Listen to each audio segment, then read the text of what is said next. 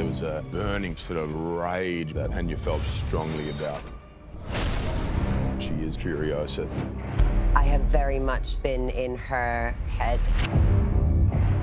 Anya brought something ferocious, far and beyond what I thought possible. I put my whole body into this,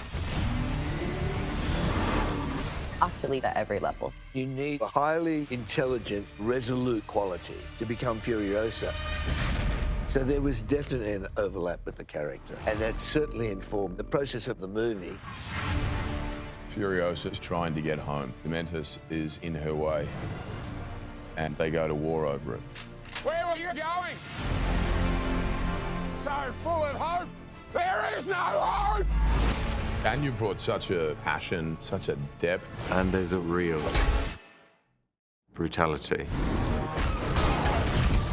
Whilst this whirlwind is going on around, you just feel like she brings you in.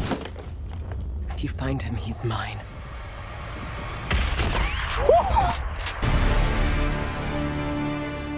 This character is so inspirational. She's opened up a whole other universe for me. You crawled out of a grave deeper than hell.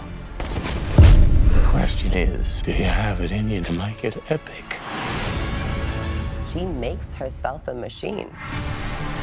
She is a machine. When she sets her mind to something, that is it. Her refusal to go down, that is the only way through it. You have no idea who you are dealing with.